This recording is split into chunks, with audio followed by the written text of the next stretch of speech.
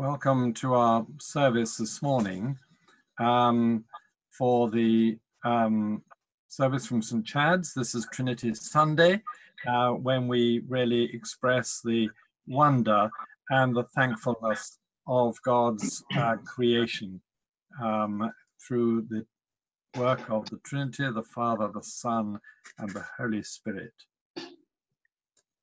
So we're having, please follow the script, and if you like to join in at home with saying all the text that is in bold, that would be great. O Lord, open our lips, and our mouths shall proclaim your praise. Bless the Lord, all ye works of the Lord. Sing his praise and exalt him forever. Bless the Lord, you heavens. Sing his praise and exalt him forever. Bless the Lord, you angels of the Lord. Sing his praise and exalt him forever. Bless the Lord, all people on earth. Sing his praise and exalt him forever. O people of God, bless the Lord. Sing his praise and exalt him forever. Bless the Lord, you priests of the Lord. Sing his praise and exalt him forever. Bless the Lord, you servants of the Lord. Sing his praise and exalt him forever.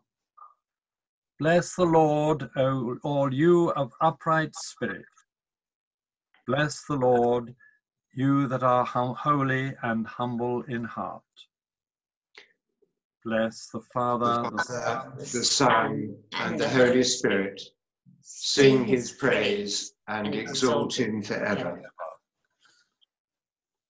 The night has passed and the day lies open before us.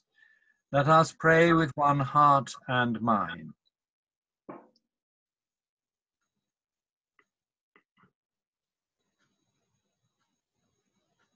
As we rejoice in the gift of this new day, so may the light of your presence, O God, set our hearts on fire with love for you, now and forever. Amen. Now we have Psalm 8, and we'll read the refrain. All nations you have made shall come and worship you, O Lord. O Lord, our governor, how glorious is your name in all the world. Your majesty above the heavens is praised. Out of the mouths of babes are at the breast. You have founded a stronghold against your foes, that you might still the enemy and the avenger. When I consider your heavens, the work of your fingers, the moon and the stars that you have ordained. What is man that you should be mindful of him, the Son of Man that you should seek him out? You have made him little lower than the angels, and crown him with glory and honor. You have given him dominion over the works of your hands, and put all things under his feet. All sheep and oxen, even the beasts of the field, the birds of the air and the fish of the sea, and whatsoever moves in the paths of the sea. O Lord, our governor, how glorious is your name in all the world. All nations you have made shall come and worship you, O Lord.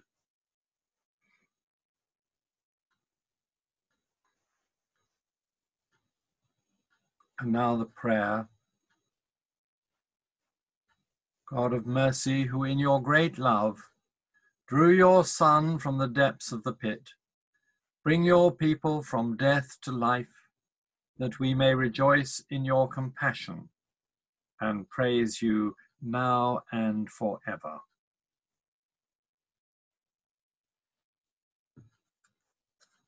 Glory be to the Father, and to the Son, and to the Holy Spirit, as it was in the beginning, and shall be forever. Amen.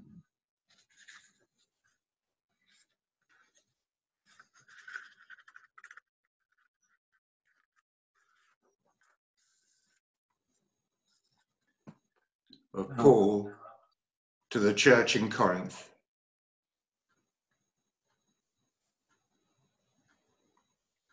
Finally, brothers and sisters, farewell.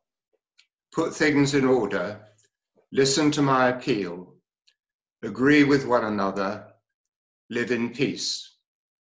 And the God of love and peace will be with you. Greet one another with a holy kiss. All the saints greet you. The grace of the Lord Jesus Christ, the love of God, and the communion of the Holy Spirit be with all of you.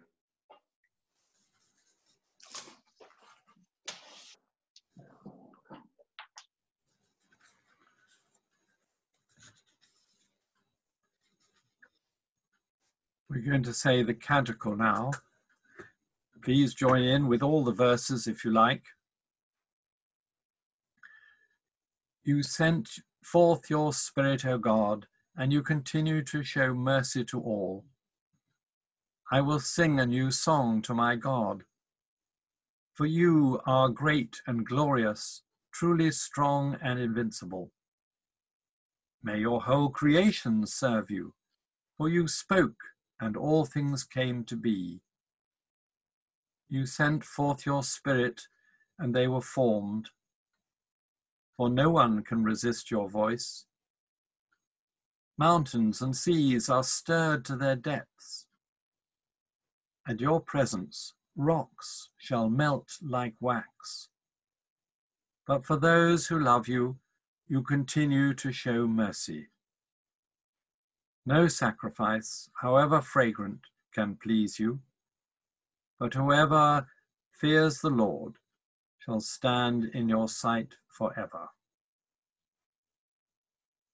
All glory to the Father and the Son and to the Holy Spirit, as it was in the beginning, is now, and shall be forever. Amen. You send forth your Spirit, O God, and you continue to show mercy to all.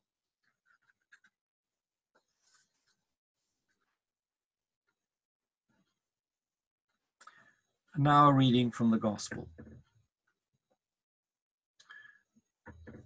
St. Matthew's Gospel, chapter 28, beginning at verse 16. Now the 11 disciples went to Galilee, to the mountain to which Jesus had directed them. And when they saw him, they worshipped him, but some doubted. And Jesus came and said to them, All authority in heaven and on earth has been given to me.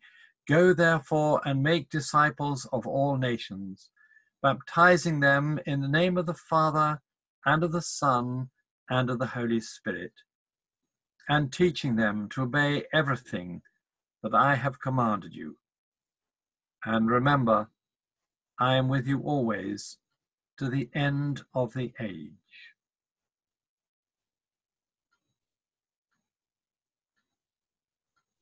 Awake, O sleeper, and arise from the dead, and Christ shall give you light.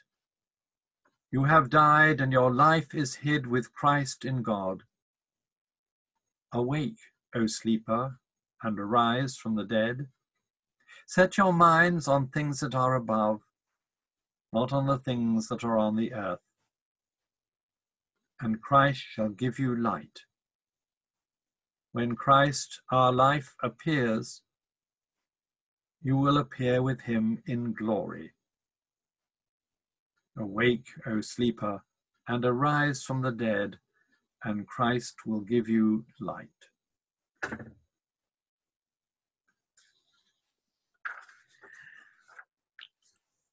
May I speak in the name of the Father, the Son, and the Holy Spirit.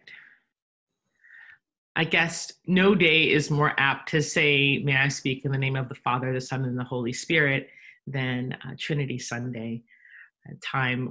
Lots of people, lots of priests are fearful of this day. They feel like they're going to have to preach on a great doctrine that no one understands fully and completely, because God is not knowable in that way, in one sense. But I really like the words that my colleague, the Reverend Dr. Kara Slade, shared yesterday on Facebook. And Facebook is not good for all things, but it is sometimes good when one has friends who are wise and discerning and think about these sorts of things for a living. It's good to hear what they're thinking about. And what Dr. Slade says is, this is your yearly reminder that the doctrine of the Trinity is not an abstraction. It is good news that tells us that nothing is beyond God's power to save us in Christ.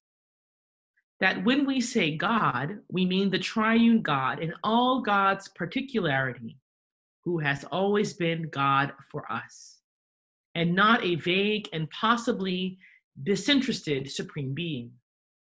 That God is a God whose last word is yes. That when we see Jesus heal, forgive, and give his life for us, we see the true revelation of who God is and what God does. And then she writes a little jokingly, this has been a public service announcement from your cheerful Bartian friend, because she's a scholar who studies called Bart, and she's an Episcopal priest, an Anglican priest, but her gifts and skills in theology are incredible. But what I want to say about that is I think that this is actually the direction we need to go in today. I feel like I could talk to you a great deal about formularies and about different ways that people talk about the Trinity. It's like a clover, it's like an orange, it's like the sun. I mean, yes, all those things are great analogies, but the heart of the reason why we talk about the Trinity specifically at least once every year, but hopefully all the time, is it's important to talk about God for God's sake, not only for our sake, and that in doing so, something incredible is revealed. That God exists without anything that we do and anything that we would want to do, that God exists, and yet God's desire, some deep part of the fullness of who God is bringing us in. It reminds me of, and lots of things remind me of children, but it reminds me of how when you're a child, your parent, you think, if you have loving parents, and not everyone does, but if you do, you sort of have the feeling that their whole purpose in life is to just like serve you. And you can see how children feel this way, like parents don't exist except for when they're in the room with you. I remember when I was in elementary school, I thought that the teacher lived in the supply closet.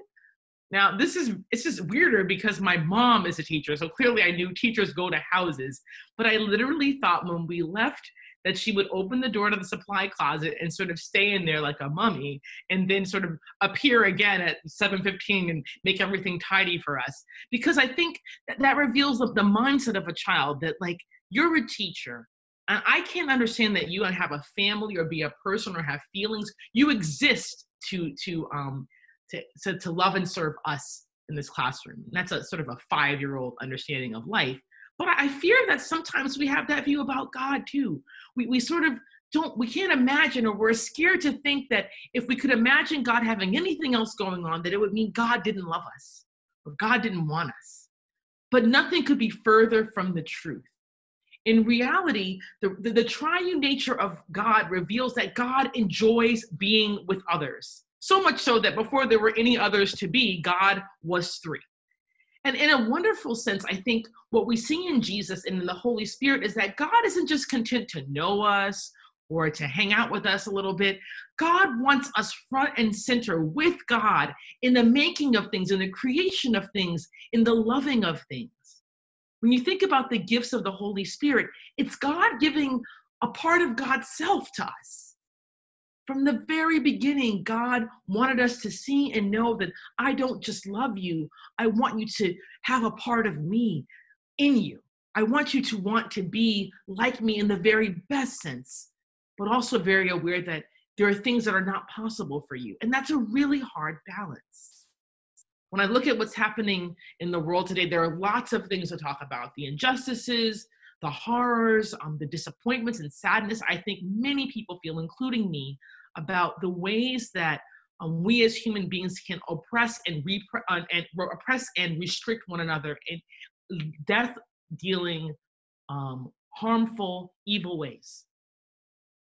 And at the same time, the reason why they're so harmful and so awful is because of the imprint of God within us, that a piece of God resides in every single human being. That is what it means to be made in the image of God.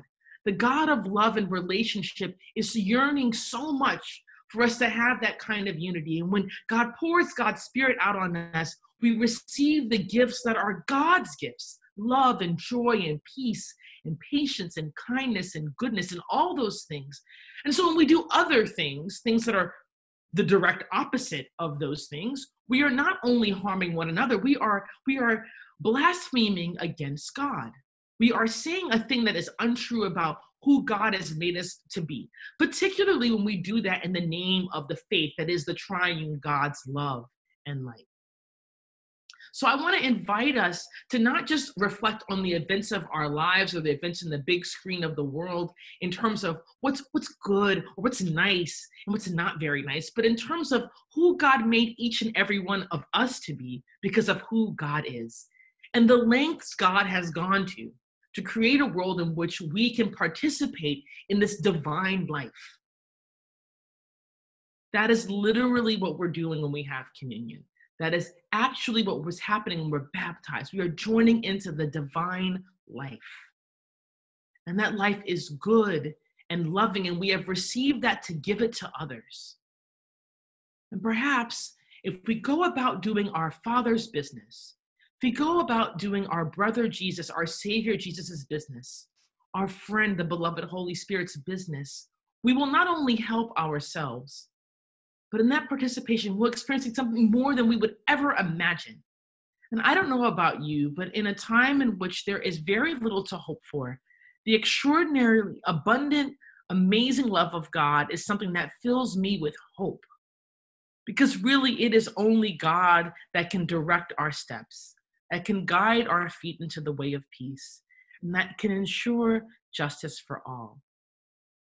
So let us take our seat at the divine table. Let us participate in the glorious love that has been extended to us. Let us never forget that each of us is created in the image and the likeness of that very God. Thanks be to God.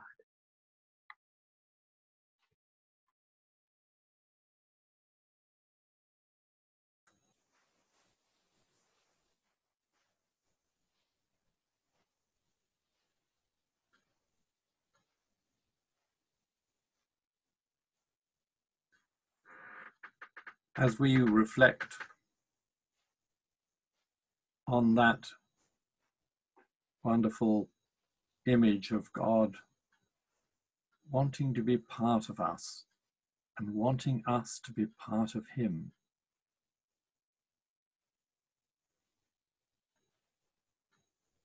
so we sum up those thoughts as we say the Creed together. We believe in one God, the Father, the Almighty, maker of heaven and earth, of all that is seen and unseen. We believe in one Lord, Jesus Christ, the only Son of God, eternally begotten of the Father, God from God, light from light, true God from true God, begotten, not made, of one being with the Father. Through him all things were made. For us and for our salvation, he came down from heaven and was incarnate from the Holy Spirit and the Virgin Mary, and was made man. And for our sake he was crucified under Pontius Pilate. He suffered death and was buried. And on the third day he rose again in accordance with the Scriptures. He ascended into heaven and is seated at the right hand of the Father.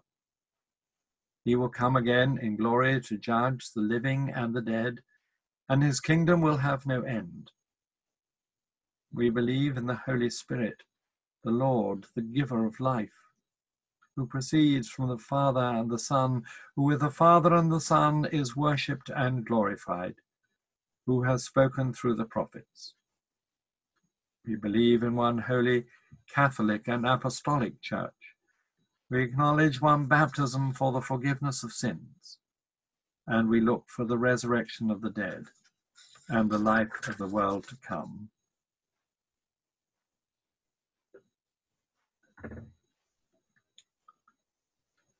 And now we offer our prayers to God.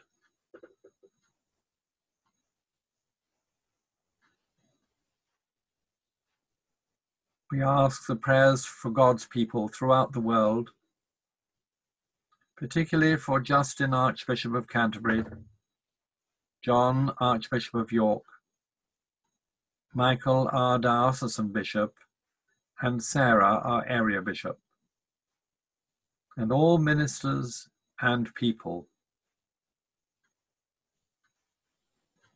We pray for all the church throughout the world,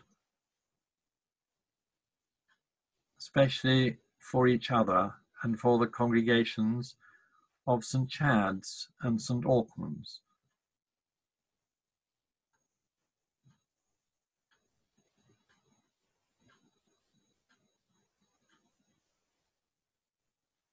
We pray for peace, for goodwill among nations.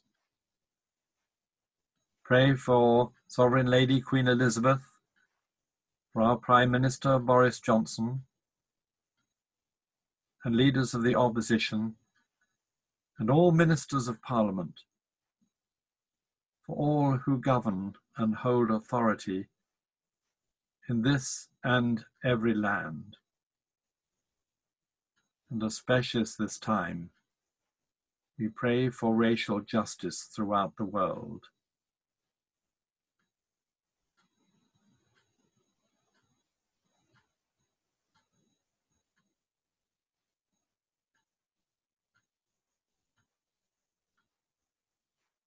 We give thanks for those newly born and their families, especially for baby Naomi Davis and her parents, Rachel and Dennis, for infants, children, parents and guardians, and teachers, and for all who are concerned about being in school at the moment.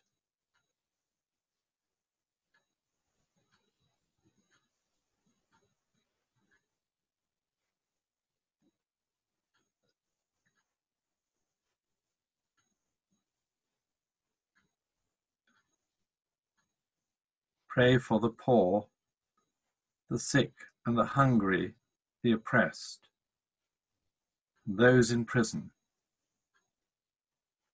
especially for those imprisoned unjustly. So we pray for the work of amnesty,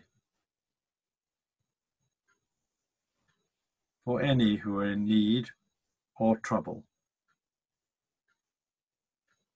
Pray that we might be more generous in all that we do.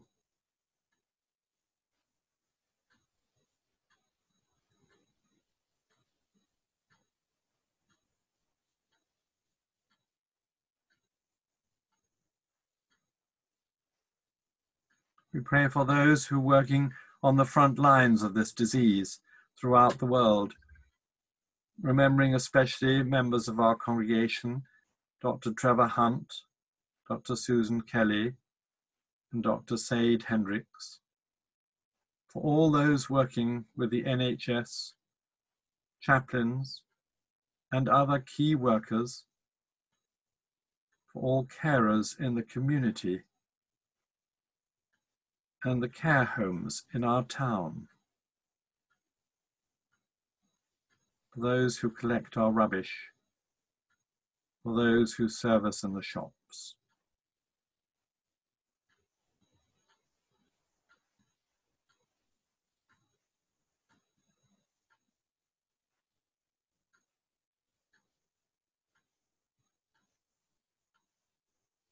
Pray especially for those who have asked the prayers of this benefice, for Margaret Jones, Pat Trantisi, Chris Cheshire, Catherine, Emma, Malcolm Booth, Jessica, Laverne, Maureen, Rachel, Jubilee, Lara, Mikkel, for baby Isabella, Casey, Deirdre Bean,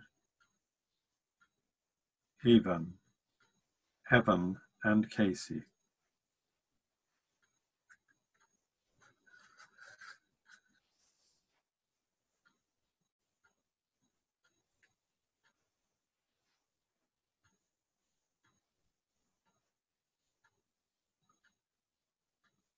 I ask for your prayers for all who seek God or a deeper knowledge of Him.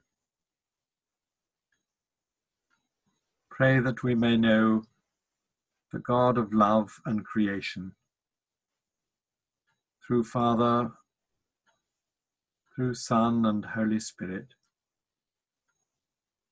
in the depths of our soul. Pray that others may find, and we too may be found in Him, for this Trinity of love.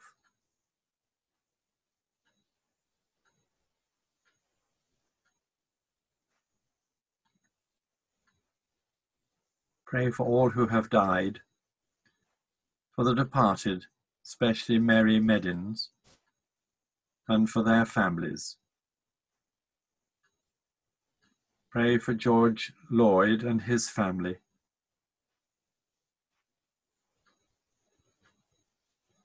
Pray for all who have died unjustly.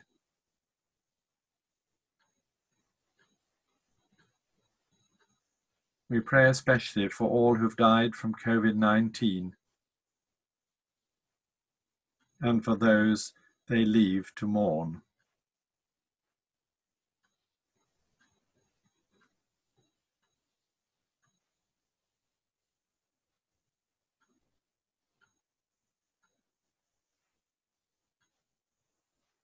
We pray also for those who are remembered especially this week, for Emily Patrick, Wilfred Chilton, Violet Bate, Ray Williams, Connie Thrower.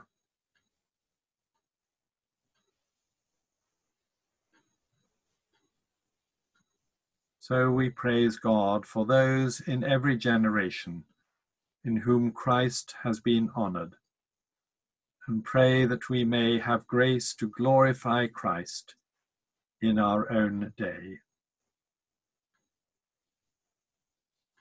Lord, in your mercy, hear our prayer.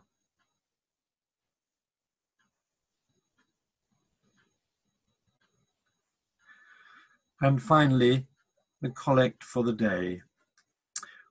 Almighty and everlasting God, you have given us your servants' grace by the confession of a true faith, to acknowledge the glory of the eternal Trinity, and in the power of the divine majesty, to worship the unity. Keep us steadfast in this faith, that we may evermore be defended from all adversities. Through Jesus Christ, your Son, our Lord, who is alive and reigns with you and the Holy Spirit, one God, now and forever. Amen. So will you join with me as we say the Lord's Prayer? Our Father in heaven, hallowed be your name. Your kingdom come, your will be done on earth as it is in heaven. Give us today our daily bread, and forgive us our sins, as we forgive those who sin against us. Lead us not into temptation, but deliver us from evil. For the kingdom, the power, and the glory are yours, now and forever. Amen.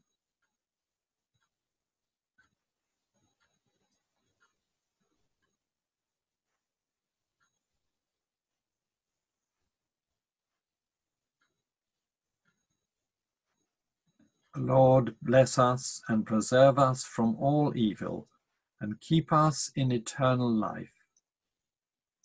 Amen. Let us bless the Lord. Thanks be to God.